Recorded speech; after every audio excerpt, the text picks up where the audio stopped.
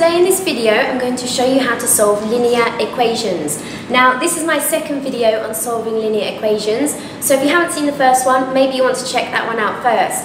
So in this one today I'm going to be showing you some harder equations, and I'm going to be also showing you ones that have the unknown, for example x or y, on both sides of the equal sign.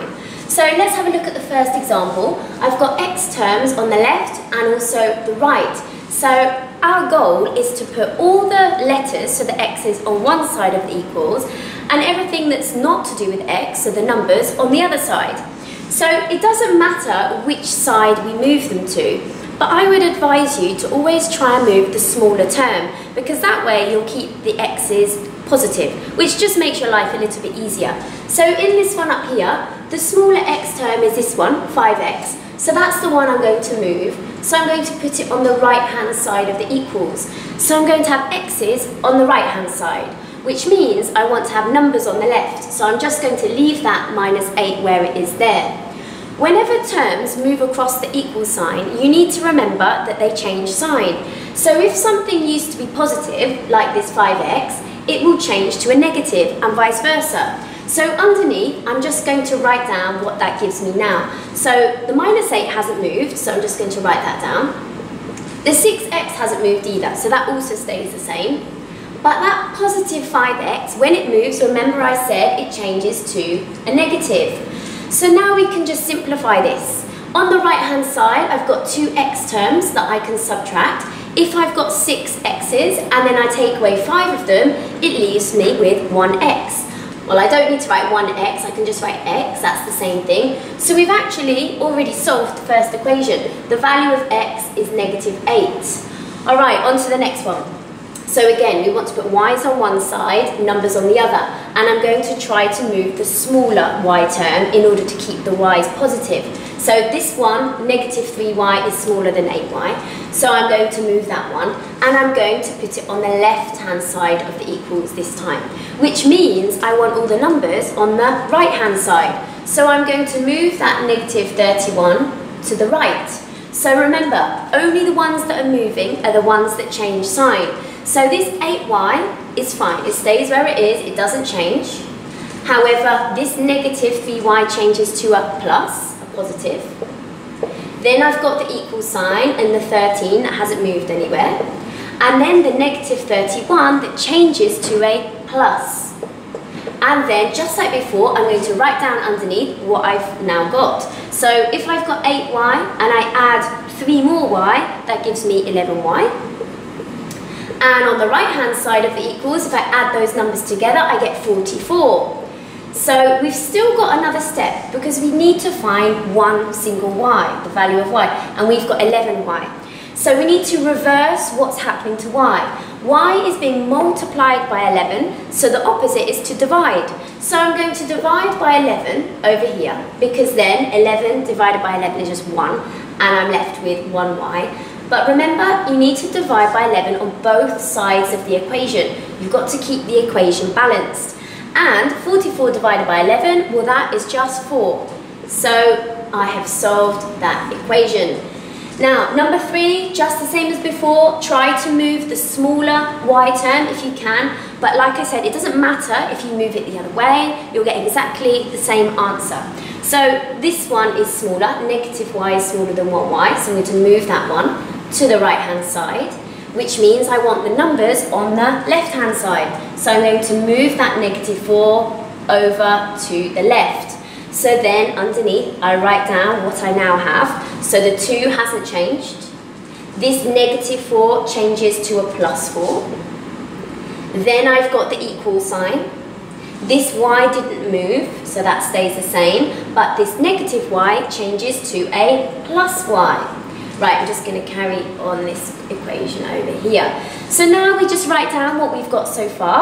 So 2 plus 4 is 6. Then I've got the equals. 1y plus 1y is 2y. So the last step, the opposite of multiplying by 2, is to divide by 2. And remember to do the same thing to both sides of the equation to keep it balanced. On the right-hand side, where we do the opposite, it always cancels, which makes sense because 2 divided by 2 is just 1, so we're left with 1y. And on the left-hand side, 6 divided by 2 is 3. So they're solving when you have the unknowns on both sides of the equal sign. Now I'm going to find some harder linear equations for us to have a go at to finish, okay?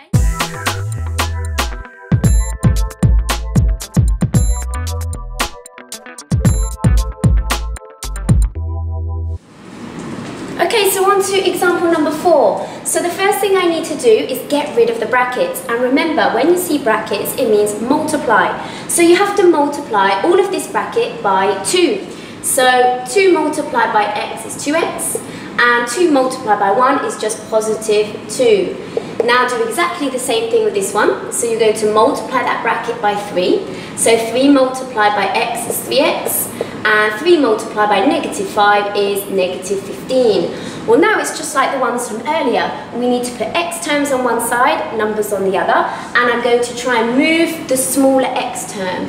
So I'm going to move this 2x over to the right-hand side of this equation, which means I want numbers on the left. So I'm going to move that negative 15 over there. Now underneath, I'm just going to write down what that gives me. So the positive 2 is still positive 2. I don't need to write the plus in front, it's fine like that. And the negative 15 turns into a plus 15. Then I've got the equal sign and the 3x, which didn't move. But this positive 2x changes to a negative. And now I'm going to calculate. So 2 plus 15 is just 17. And on the right-hand side, if I've got 3 x's and I take away 2 of them, I'm left with 1 x. So there we have it. We've solved that equation. All right, on to number 5. Well, the first thing I want to do in this question is get rid of this fraction. And remember, when you see this 9 and a 4, it means divide by 4. So we need to do the opposite. So the opposite of dividing by 4 is multiplying. And remember, you must do the same thing to both sides of the equation. So here where we do the opposite, it always cancels, which makes sense because when you're dividing by 4, it's like multiplying by a quarter, and 4 quarters gives 1. That's why they cancel each other out. So I'm left with 3 brackets x minus 2. And on the right hand side, remember you need to multiply both of these terms by 4. So 4x multiplied by 4 is 16x. And negative 8 multiplied by 4 is negative 32. And now it's like question 4. We need to multiply out the brackets. So multiply that 3 with this bracket here. So 3 multiplied by x is 3x. 3 multiplied by negative 2 is negative 6. The right hand side is just fine like that. And now we need to put x terms on one side, numbers on the other. So remember, try to move the smaller x term. So the smaller one is this one, 3x. So I'm going to move that over here so that it's with the 16x, which means I want the numbers on the other side of the equals.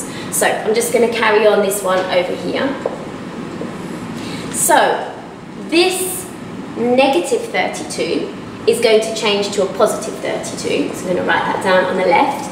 This is still negative 6, so I can write that down. And it doesn't matter which order you put those in, as long as the 6 is still negative and the 32 is positive.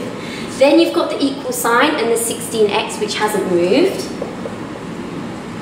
And finally, you've got this positive 3x, which changes to a negative. And now I'm going to calculate. So 32 take away 6 is 26. And on the right hand side, 16x minus 3x is 13x. So maybe you can spot already the value of x. If you can't, well, the opposite of multiplying by 13 is to divide. Remember to do the same thing on both sides of the equation. So on the right hand side, 13 divided by 13 is just 1. So I'm left with 1x and that cancels. And on the left hand side, 26 divided by 13 is just 2.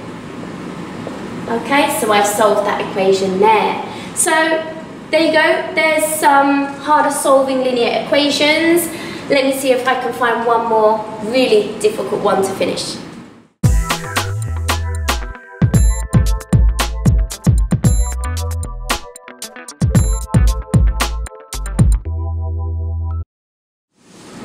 Okay, so now for the final question. So this time we've got two fractions that we need to get rid of. So remember, to get rid of the fraction, you must multiply by the denominator. So to get rid of this one, we have to multiply by 4. And remember, if you multiply by 4 on one side, you have to do the same on the other. And to get rid of this one, we need to multiply by 6. So we're also multiplying by 6 on both sides of the equation. So let's look at this carefully. This times by 4 cancels this 4.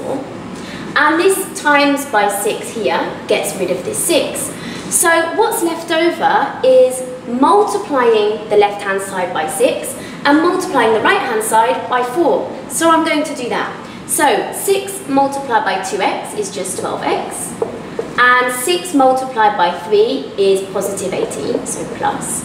Then I've got the equal sign, and now I'm going to multiply the right-hand side by 4. So 4x multiplied by 4 is 16x, and negative 2 multiplied by 4 is negative 8. Well, oh, and I've just forgotten to write the x in, so let me squeeze that in there. So now it's just like what we did earlier, putting x terms on one side, numbers on the other. I'm going to try and move the smaller x term, so I'm going to move the 12x over to the right, which means I want the numbers on the left. So I'm now going to write out what that gives me. So the positive 18 hasn't moved, so it's still positive.